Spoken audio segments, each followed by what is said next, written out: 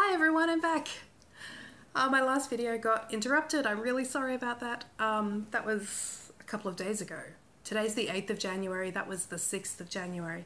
So I'm back for part 2. I got interrupted by my partner rang me on the phone and then my phone ran out of space, so I was trying to get the movie off and then my partner came home and I couldn't possibly film in front of him because I'm much too self-conscious. Even though he's probably watching it on YouTube. I'm pretty sure he's watching it. Tim. So I'll just pick up where I left off, which was I was talking about the things I want to finish this year because I have 27 whips and I want to finish 10 things so I can get them off the whip list and shorten the whip list a bit. So I'll just pick up and carry on talking about the last 2 things I want to finish and then a few things I want to work on and so on. So the next thing I want to finish is this. Oh, I actually have a finish in this bag. The one I want to finish is a silk gauze sampler, and I have a previous silk gauze finish right here.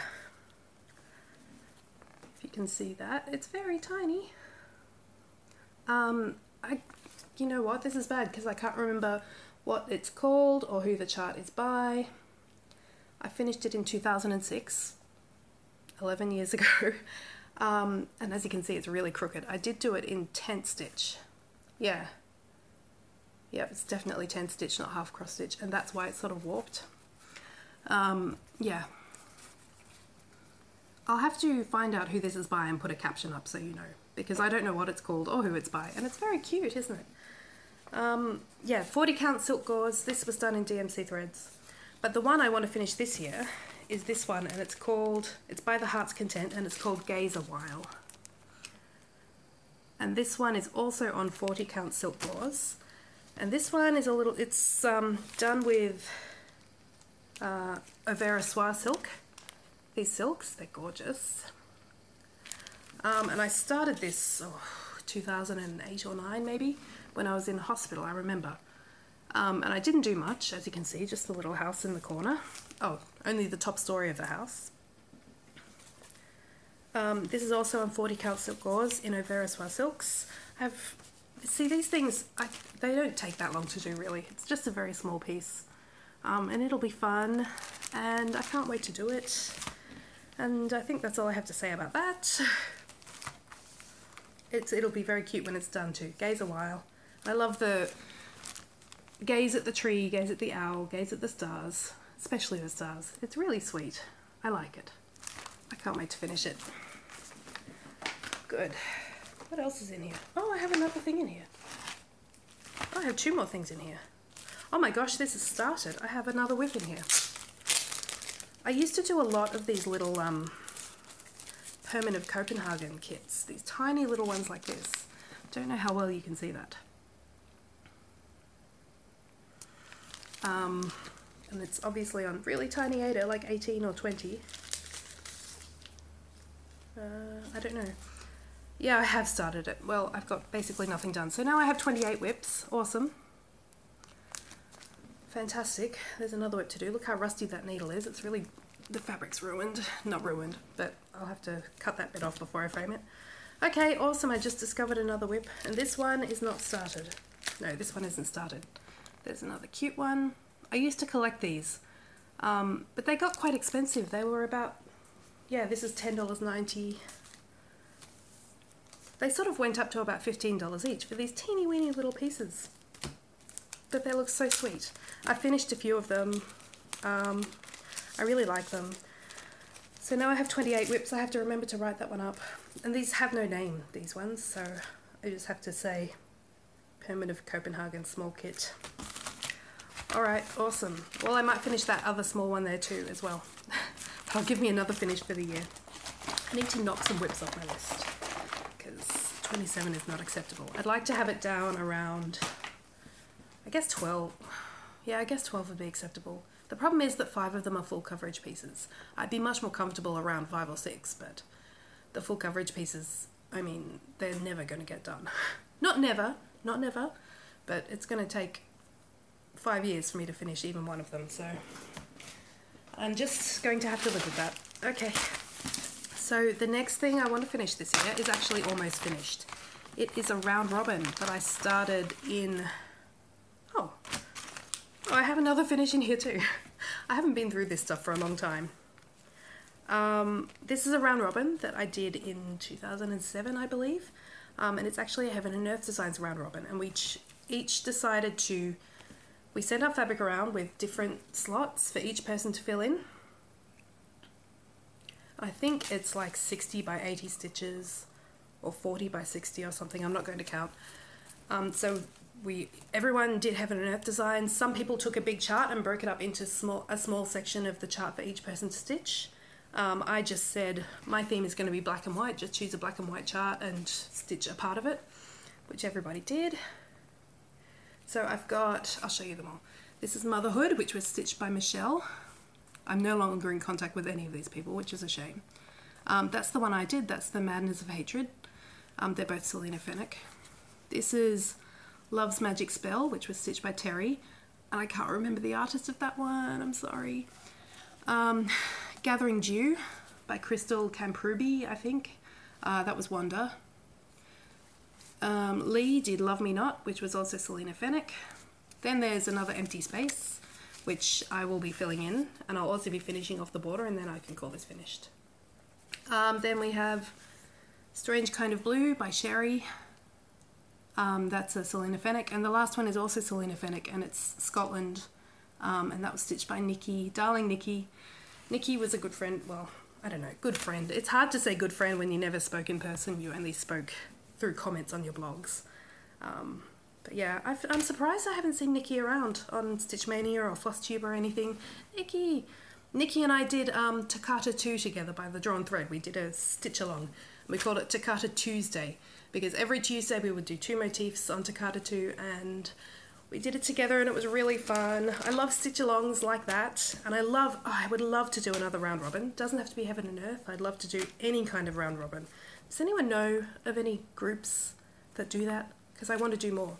It was really fun. Like, I'd stitch my part, then I'd send it on to the next person, and then they'd stitch their part and send it to the next person until it came back to me.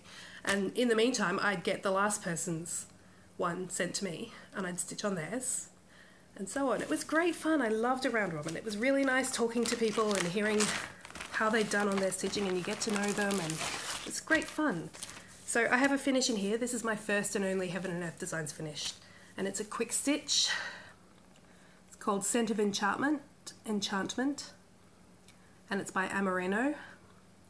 And it's tiny. I think it's like 60 by 100 stitches. It's very small, but even though it's so small, the details are really pretty. And this took me like a week and a half to stitch, because I just stitched on it solidly till it was done, and I loved it. And it does look so pretty. Anyway, there you go. So if I finish off that round robin, that'll be another finish for the year. I feel like I've overburdened myself a bit with finishes. I might be being too ambitious, but that's alright. It's good to be ambitious. It's good to be ambitious. Maybe I'll make it easily, and maybe I won't. So there's 3 more things here that I want to show you, and they're things that, of course, I'd like to finish them, but I think I will definitely be overburdening myself if I say these are going to be finishes. So I'm just going to say I'm going to work on these and get some progress in on them, and I might finish them. The first one is one that was, when I was counting my whips, there were a few of them that I had previously classified in my head as UFOs, and they included the Schwalm one, the Schwalm whitework, and the pin keep, the Cruel embroidery pin keep, because I thought I was just doing them to practice some stitching techniques, and I wasn't in love with the finished pieces, so I didn't need to actually finish them. And this one I had decided was going to be a UFO because I no longer really love the design. I did love it when I started it. I know what you're all going to think when I show you. You're all going to think, oh my god, it's on black fabric, that's why it's a UFO. But I really didn't have any problems with black fabric. This is called Fire and Ice, and it's from Custom Crafts, and the artwork is by Charlene Linscog Osorio. What a name. I love names like that. Yeah, so I only got about a third of the way through this, and I'll show you what I've done. I'll put this behind, hopefully. Oh, well, I hope you can see that. So I've done about a third, the top third of the horse's head. And there's a fair bit more to go. But when I pulled this out when I was counting my whips, I looked at it and I actually didn't hate it so much. It's on 32 count black linen. And the black really wasn't a problem. People complain about black. That wasn't the problem. I just don't love the design anymore. And when I stitch it, I'm definitely not going to hang it up or not that I hang anything up. Everything I finish goes in a drawer. But I think I could finish this and give this to a friend who I used to stitch with, Tara, my friend. She loves horses. And she would actually love this when it was finished, I think. And as I was looking at it, I thought, you know, if I implemented parking on this now, I'd probably finish it quite easily. So what I'm going to do with this is get it out, do some work on it, and decide if I want to finish it or not. You know, I might finish off this part of this page. His, like, the front of his mane there. I'll finish off this part, I'll see how much I hate it. If I hate it, it's a UFO, and I won't feel bad about it. But I think it's achievable to, I think I can actually work on it without killing myself. So I'm going to give it a try. I might try and retrieve it, and I might try and finish it. Because it shouldn't take too long. If I get on with it, I could finish it in 2 weeks, I think. So we'll see. We'll see, it's a maybe. Okay. This is another one that I want to work on. This is something I bought for my mum's 50th birthday. Where is it? And I was going to stitch it all up for her by her 51st birthday and have it done. And now she's turning 57 in a couple of months, so naughty me, I'm not very good. It's really nice. I bought it with the box. It came with the box and a little scrimshaw ruler and some things to finish it off with. And it's called The Sewing Chest of Nantucket Sister Sailor Sarah Elliot by Primitive Traditions. And there's the box top, the little needle book, a biscornu, a scissor fob, a roll-up thing. I don't know what it is. All these pieces. I don't know which pieces I'm going to do for her. Probably definitely the box top and the scissor fob and the needle book or scissor case or whatever it is. So I have that. I have all the fabric pieces cut to size and so on. The reason I couldn't stitch on this is because I had a problem with the colours. So if you see, I started off with this little crook jaw scissor case here.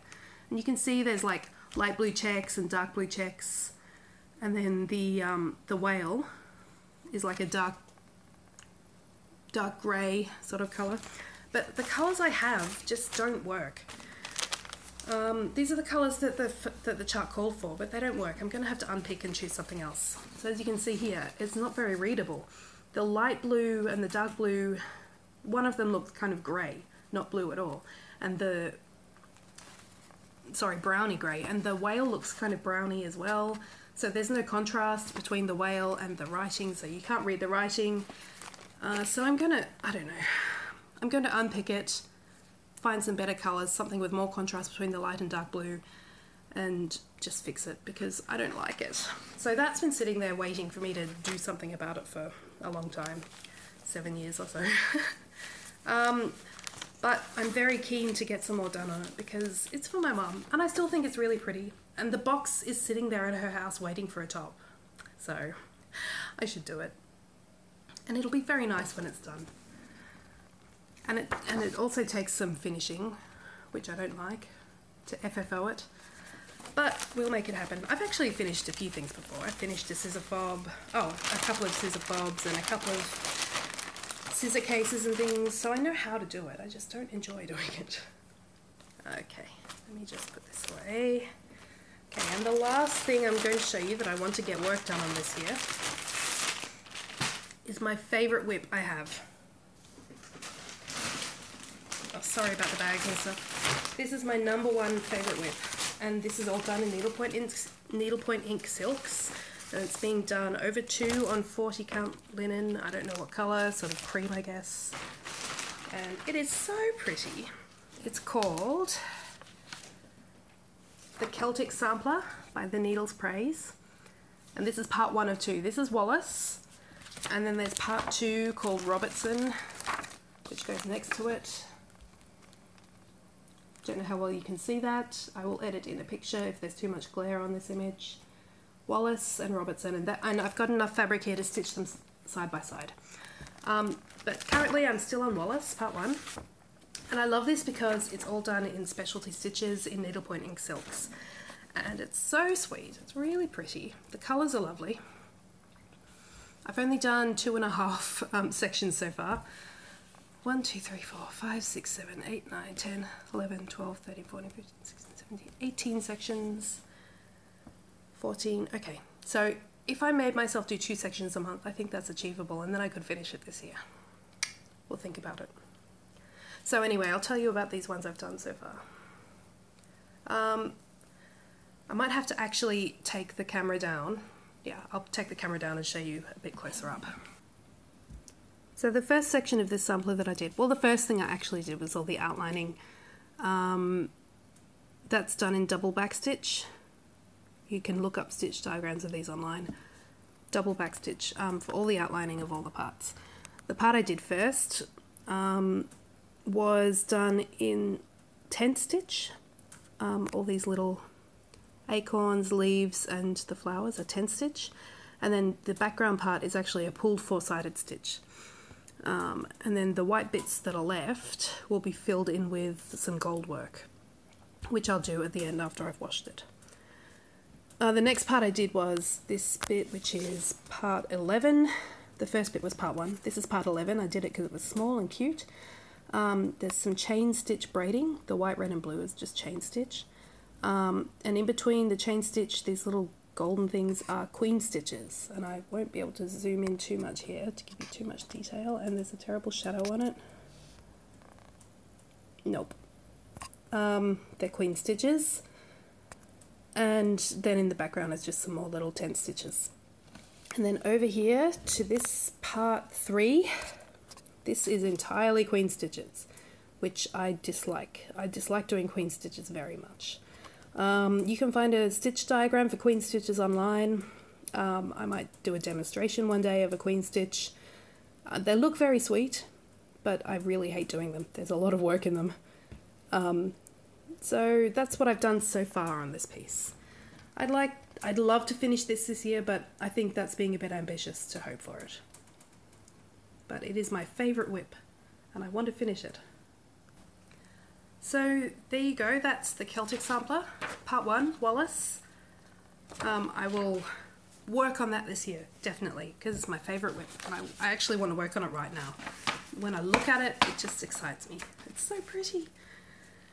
So there's that one, I'll leave that there. And those are the, that's all 3? Yeah, that's all 3 things that I'll work on this year, but not necessarily finish. And that is kind of all I have to show you. I think that's my plans for the year. So I think that was 10 finishes, or maybe 11 with that extra little one I found. And a few things I'll work on. So as for starts, I will be limiting my starts, hopefully. I'm not going to give myself any hard and fast limits. I already know at least 2 things I'll start. I think when I finish off the Firefly Fairies by Lavender and Lace, I'll sort of have a slot open. Like, I kind of have slots. Like, I want to have a full coverage on the go. I want to have a Lavender and Lace / Mirabilia / Teresa Wensler on the go. I want to have a monochrome or Quaker sort of sampler on the go, like that. But of course all the slots are overfilled at the moment. So when I finish Lavender and Lace, I'll have an opening for which I will fill with a Mirabilia, because I've never done a Mirabilia and I want to. I've been looking at all the charts online and I'm planning a big order from 123 Stitch. I'm going to kit up a few things and get ready to start them. So I will be ordering a Mirabilia. The ones on the shortlist at the moment are At the Met. I'll put pictures up. At the Met, Lady Hera, The Garden Party, Tree of Hope, and The Kiss. And I think at the moment that at the top of the list are Tree of Hope and The Kiss. The Kiss is out of print now, I think, but I've had it in my stash for years. So I have to buy a few more. I'll probably be buying about 10 Mirabilias, but I'm going to kit one up, ready to do when I finish Firefly Fairies, and probably when I finish another one of the 10 that I've done. And that'll be my reward for actually getting some finishes done this year.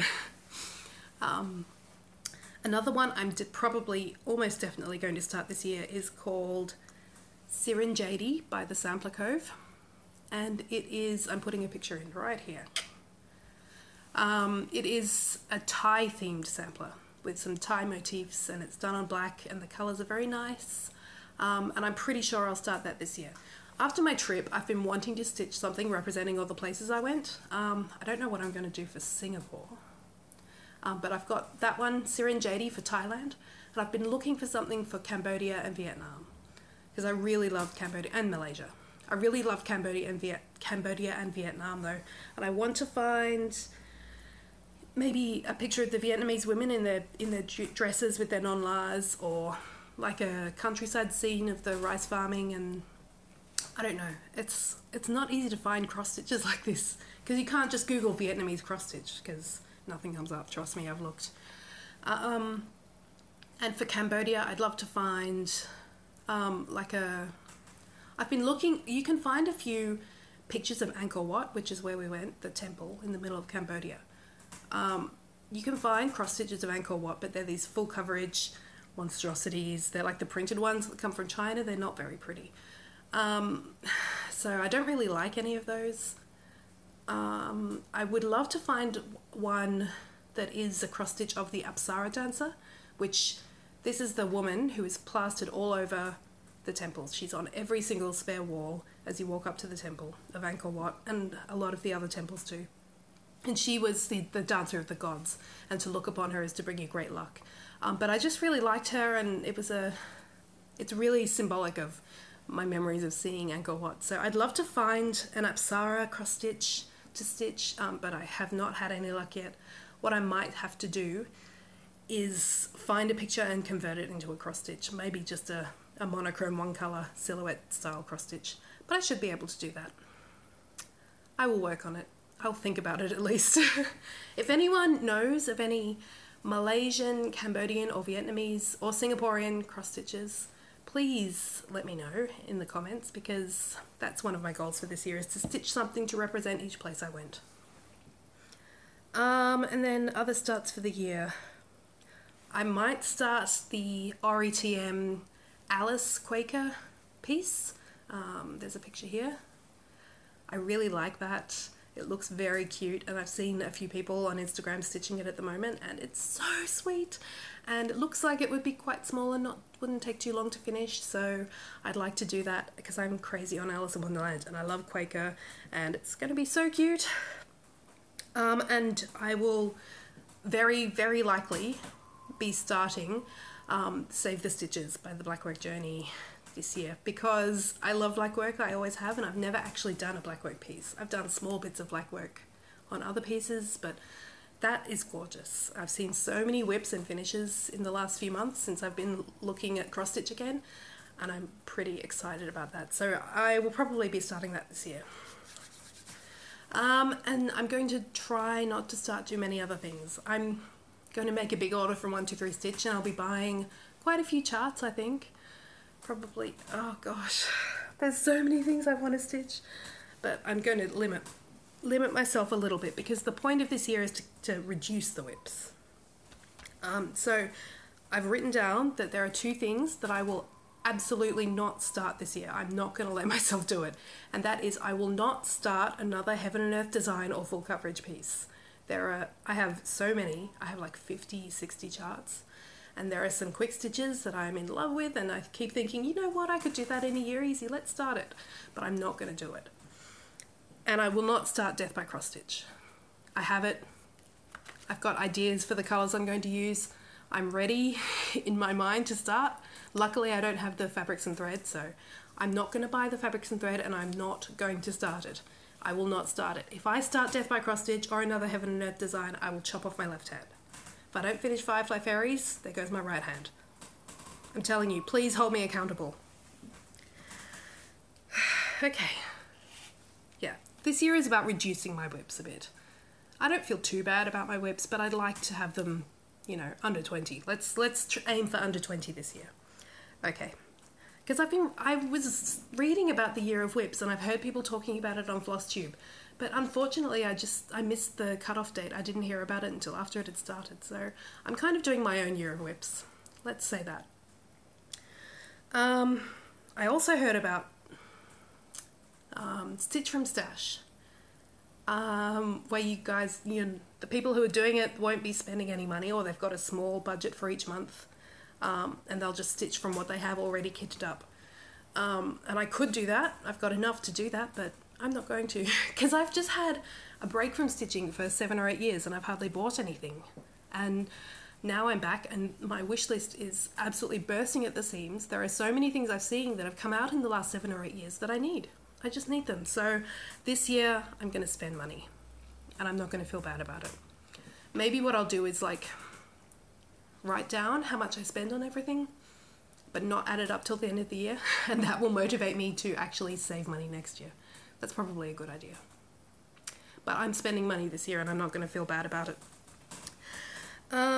Yeah, the Canberra cross-stitching group is having a get-together on the 14th to do like a stash exchange thing where you bring the things you don't want from your stash anymore and sell them to each other. But I was looking through my stash and there's nothing I don't want. Like there are definitely things that I no longer like that I bought when I was a kid. I know I'm never going to stitch them, but I can't give them away. I just like having my stash. Like I might not like it now, but maybe a friend or one day I'll have a daughter who likes it and wants to stitch it. I just don't want to give them away or sell them even. Maybe I'm a stash hoarder. Maybe that's the thing. That's very possible. I might be a stash hoarder, but you know, I don't feel bad about it though. I don't hoard anything else. All my books are digital. They're all on Kindle or audiobook. All my DVDs, I use all the streaming services now. I don't have any stuff like that. I'm not a clothes, shoes and purses person. I don't hoard anything except for cross-stitching, and I don't feel bad about it. So that's that. And my stash will be growing because I'll be ordering a lot more from 123 Stitch soon. Yeah, I'm going to spend some money on 123 Stitch, I think. Kit up Serenjady and my Mirabilia and buy a lot of charts and not feel bad about it. So that's all I've got for now, I think. That's all I have to show you. I will probably do another progress video probably around the end of January because it's already almost the 10th. Yeah, around the end of January, and I'll show you what I've done, which probably won't be much. Not as much as I should. That's always the way for me.